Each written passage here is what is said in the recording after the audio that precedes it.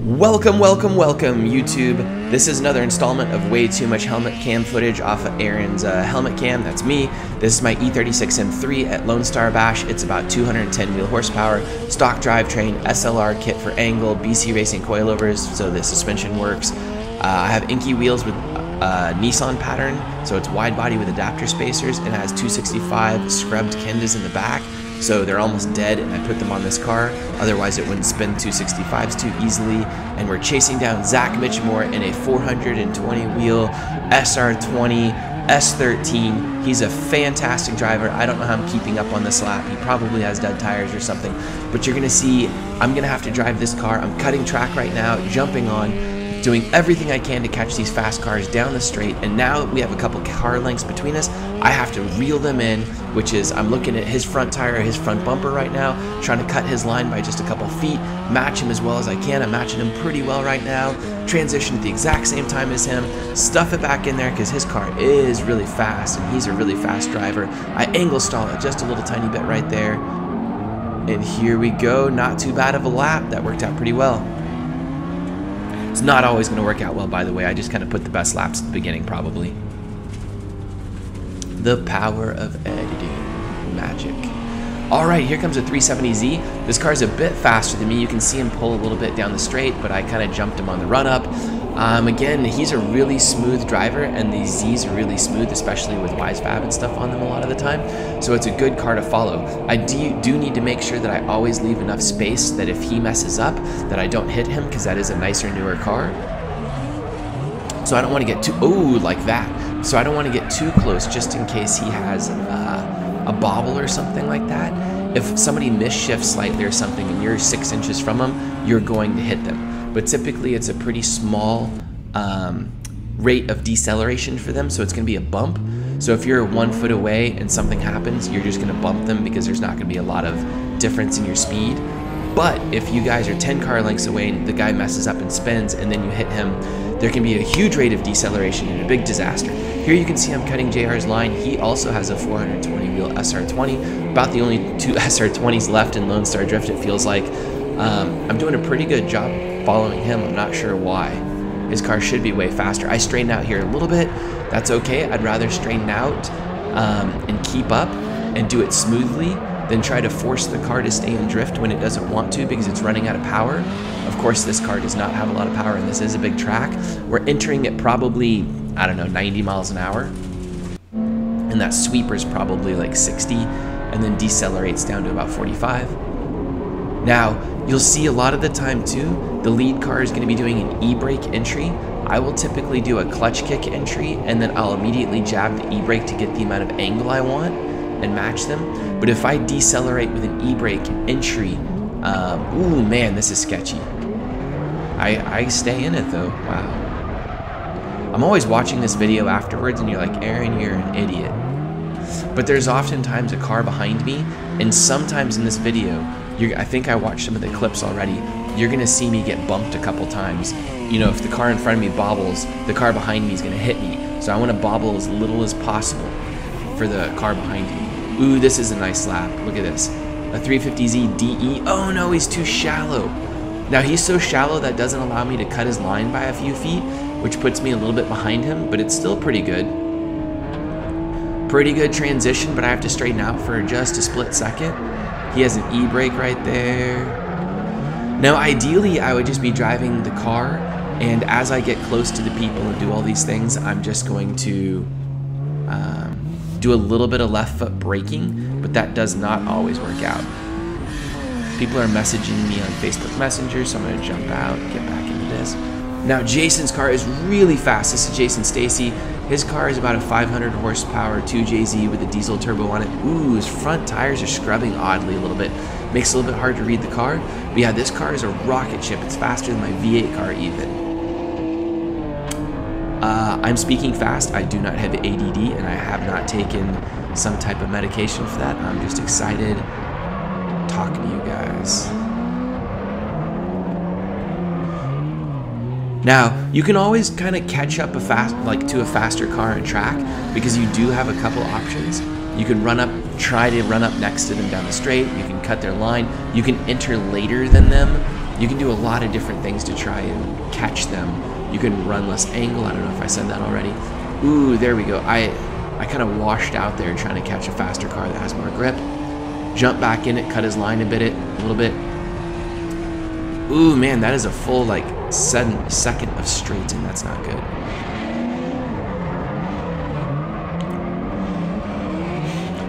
Now the magic of this car and the reason I'm driving it so much is it gets so many laps to a set of tires compared to my V8 car.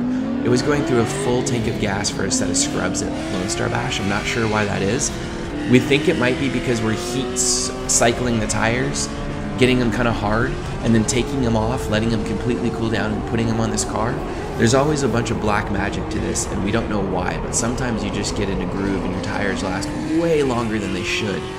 And that's one of these days. So I brought 2 cars out. I'm gonna have 2 videos of helmet cam, one with a V8 car, one with this. And this car is just really, really fun to drive, and it's fun to struggle. Because my other car is actually faster than most of these cars, which means I'm just driving up to them, down the straight next to them, entering, left foot braking a little bit, just doing my shifts, e-braking a little bit, and like everything's great. It's easy to chase people down and do great. But this is pretty hard sometimes in a slow car. This car has half the horsepower of some of these other cars. That outside one might be beat, but I got a little bit too much air out of it. Okay. It's like squishy on the ground, like flat. But I think it'll be a good. Okay. Ready? Check it or anything? I think you're leading now. Yeah. You want to check it or anything? Sure.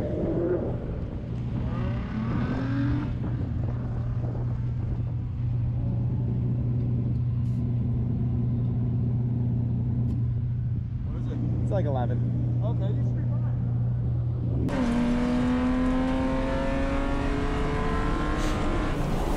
Going down in air pressure didn't really help. Jason's car is still faster, and I'm doing my best to chase him down. This is really good practice though, because you can't make a lot of mistakes in a car like this. You have to be on point.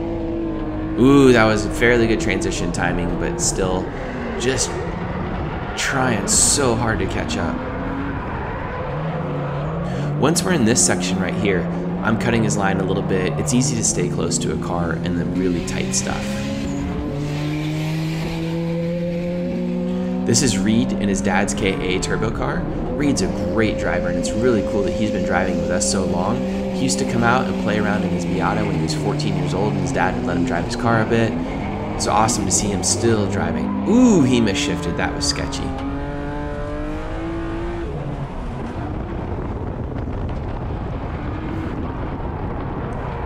I could have edited that out, but I just left it in so you guys could see what it's like when someone misshifts.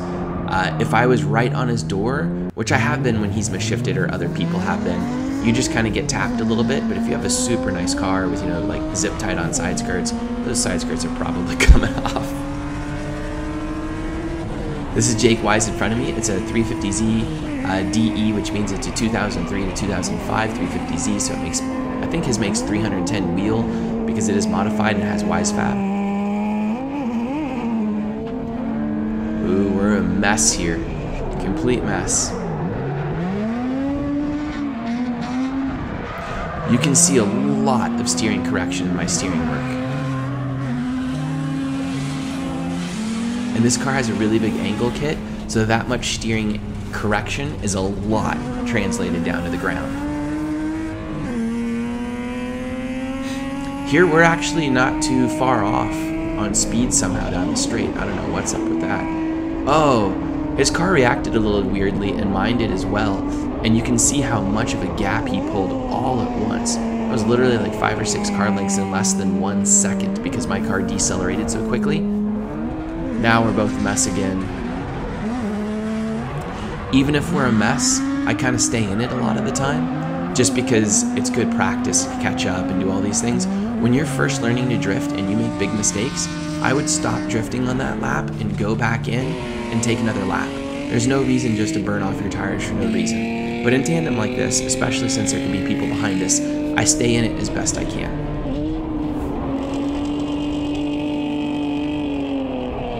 This is really smooth between these two cars. You can see when it looks like the lead car is just solid in your frame and not moving.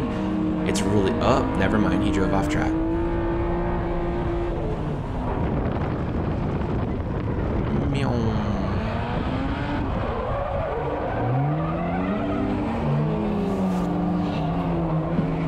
It's important to wave to people. Come on, you're first.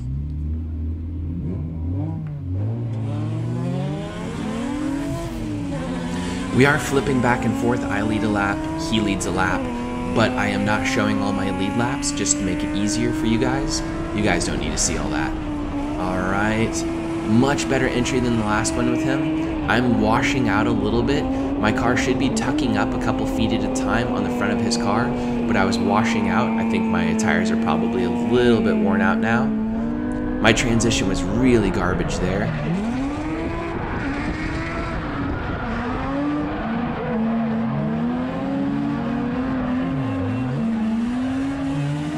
I almost can't hold back the car because his wise fab slows him down so much there.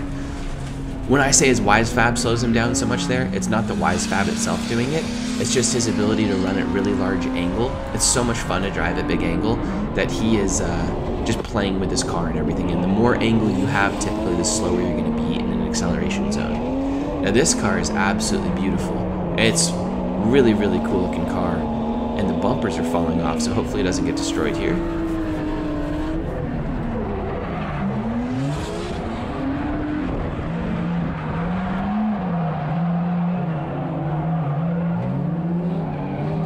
Nice lap.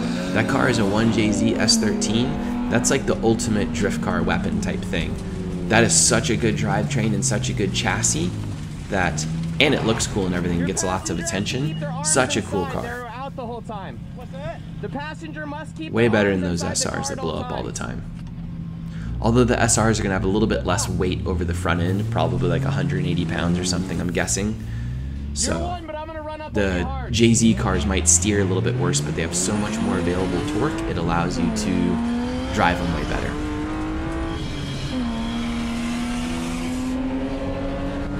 There goes Jason just pulling away from me again, rocket ship. Alright, I'm aiming on the inside of him. Way inside of him. That puts you in an awkward position right there for the transition though. I was so far inside of him trying to cut his line a little bit to catch up. When he I don't know what he did there. When he transitions finally, I'm not in a position to do a transition at the same time. I have to wait for him to get out of the way. So it kind of like, to catch up in one portion of the track, I have to give up the other portion of the track. So it's not a great thing. But it is, you know, I'm doing what I can. This is nice. This is Dean in his KA car, so it's much easier to keep up with him. Now I am giving him some space because I don't want to hit his car because I know he likes it and everything. So I am trying to give him a little bit of space, and his car is also very slow. Good driver though.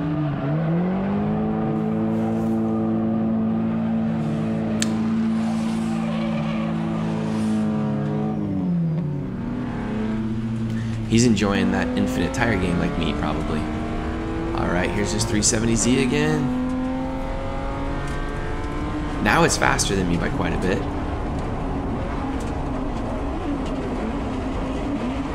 Now this is a game of me trying to get on the throttle as soon as possible to make sure I have forward grip to dig into him.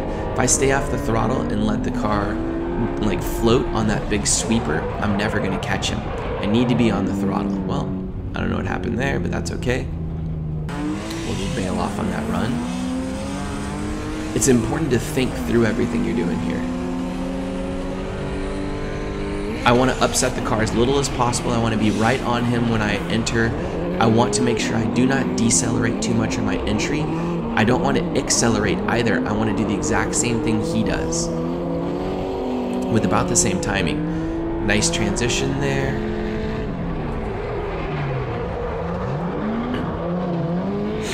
That was a really nice lap. We really matched him well, which made everything fluid and there was no big mistakes on either of our parts, which makes the lap really good.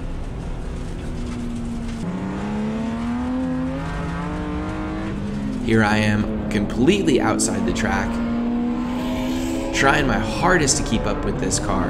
The Drift Riot cars are just so fast though.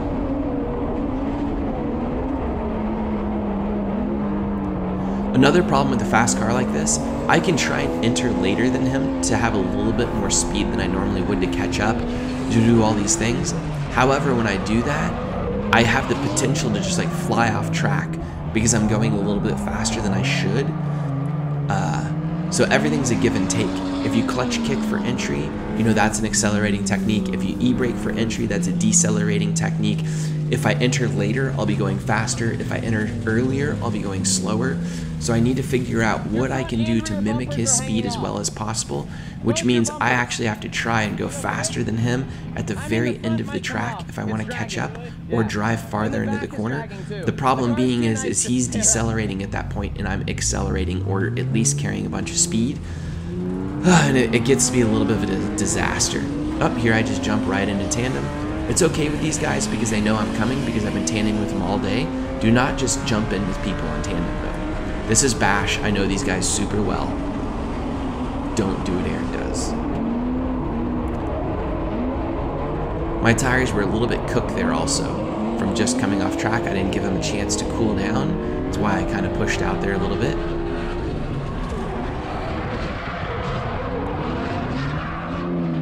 Boop.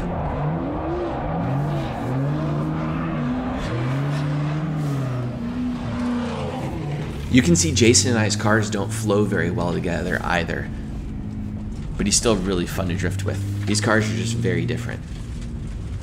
Hold track for a second. This is the nice thing about not having body kits on your car. I can move a barrier on track just by bumping it with my car, which is awesome.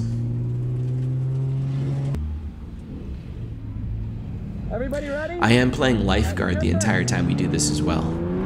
I'm watching the track. I'm like pulling cars off track as they break down, moving cones, moving barriers, but I'm also tandeming, having a great time and controlling track flow. There you can see I entered later than him and went slightly farther into the track, but now I'm washing out. He has more grip in the back of his car. Pretty good transition there for what I was given. I gave that to myself, by the way. Can't say much about that. Fun fact, his wheels and the shutter speed on my GoPro, they're kind of like not blurring. I should have an ND filter on my GoPro, which is a neutral density filter which cuts out some light, and then his wheels will blur better and look better, and the whole thing will look more fluid, but I'm not worried about that.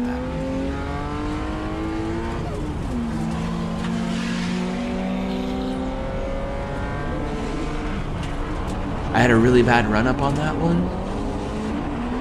So all we can do now is try and reel him in. We're not gaining any ground on him yet. Now we're gaining a little bit of ground. It's all going to be in this transition. I don't have the power necessarily to do that transition quite right, so we straighten out up. Oh no, I saw some fiberglass or something fly somewhere. With a little bit more power, that transition would be a little bit better. I would straighten out a little bit less, but it's okay. I want as much forward grip, pushing the car forward. So again, if I were to e-brake or something to keep the car in drift right there, he would just completely pull away from me. So I want to be as smooth as possible, which requires me to straighten out a little bit. Guys, wait. Yeah, go set up cones. Uh-oh, Michael Van Schellenbeck's coming out. Sai's gonna go set up cones. Sai, as soon as this Michael last has a car passes, 600 go for and it. something horsepower M50, I think it is, or M52. It's probably an M50. Okay, you're second or first? Actually, I have no idea what it is. E36.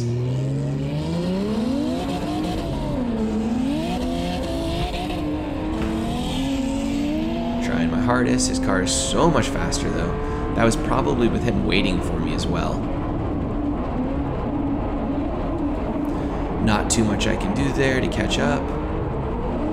You can see I'm running way less angle than him. Cut his line up a little bit there. My transition's way late. Oh, you see parts fly off his car. I don't know if you can see on the wall.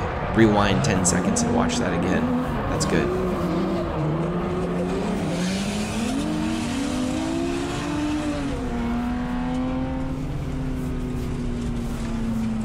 We can almost always catch somebody by the very end, but it doesn't mean we're anywhere near him at the beginning or middle. Uh-oh, if you look at my rear view mirror, you can see Michael chasing me down. He is gonna bully me this lap, I remember this.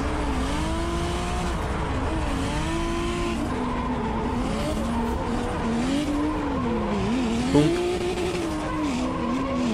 Boom.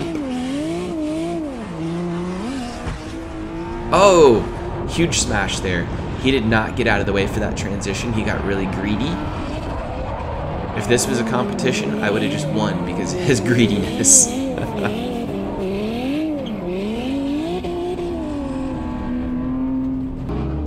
There's something to be said for driving a slow car fast, by the way, and just like wringing its neck out.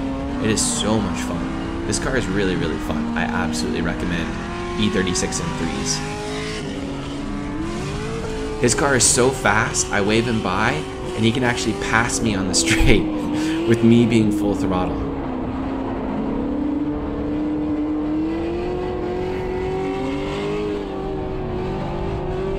There is a video of me driving that blue car with the hand mobility stuff for the clutch and everything. You operate the clutch on that car, on the e-brake, and also on the shifter. You can see him, if you looked inside of his window right there, you could see him squeezing the shifter as he makes his shift, and that is operating the clutch and the shifter at the same time. This is me just being a jackass in grid. We're having fun. That is what drifting is, fun.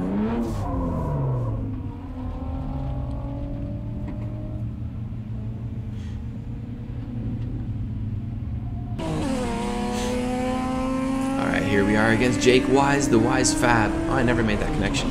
350Z.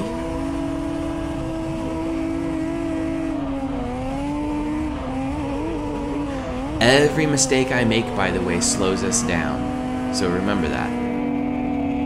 You have to eliminate as many steering inputs as possible and as many footwork things as possible. You have to eliminate as many e-brake pulls as possible. He's a great driver, by the way, so it's really fun to drive with this guy. Look at all that angle. We just drive by him. Alright, this is Shannon's car. Shannon has a really similar car to mine, except it's probably about 100 pounds lighter, I would guess, or 200 pounds lighter. But Shannon's car is literally faster than mine, and I don't know what's up with that. It bugs me a little bit. It's an S52 E36, and you can see him just like roll out on me a little bit.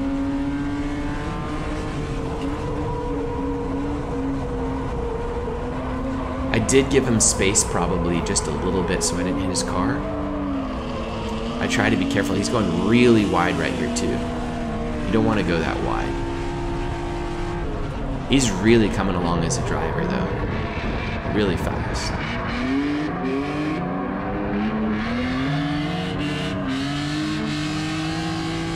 These seat time cars allow drivers to do that as well. Working with both the simulator and then a seat time car.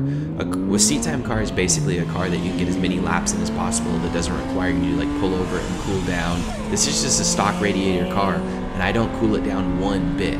It's perfectly fine. The only thing I need to do is cool down the tires, and I don't even do that.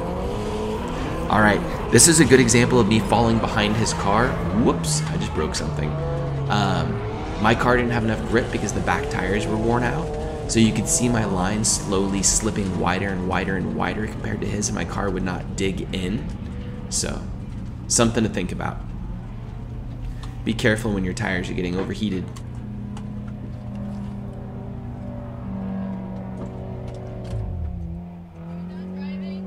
What? Look at that BC Racing hat. That's so cool how they put the fabric on the inside. It's really funny. I've been wearing big hats forever, and I requested some BC Racing hats like that. They started making them because I was wearing them all the time. Makes me feel special, and then I got some free ones from them.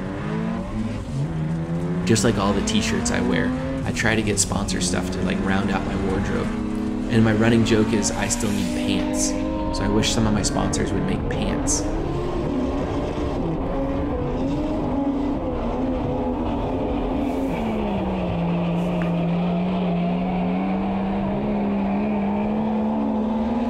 This is pretty nice. I'm not mad at this lap, not at all.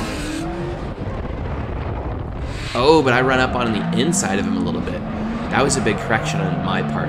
You shouldn't run up in front of him like that. You should run up on his door. Your front wheel should maybe be like a foot or two behind his rear wheel, all the way back to maybe a foot or two in front of his back wheel. So you kind of have like a space from his front fender to his door. Look at this. This Mustang and that Corvette are so much faster than my car, it's ridiculous. The Mustang does have a built motor supposedly and makes about 500 horsepower, and that Corvette is just a Corvette. The Corvette makes probably, I would assume, 400 horsepower at the crank. All right, we're gonna have one more clip after this. We are at the end. Thank you so much for watching. Thank you to all the sponsors. Thank you to everyone that supports Lone Star Drift. Thank you to mostly though the spectators. Without spectators and drivers, no wait, I think the drivers the most. I think the drivers have way more effort into it than the spectators. Thank you everybody that comes out and drives with us. I love drifting. I have so much fun with it. I really appreciate everybody making it possible for all of us to do this. Without the drivers and just everybody coming out and staying interested in Lone Star Drift, we simply couldn't do it and I would have to quit drifting.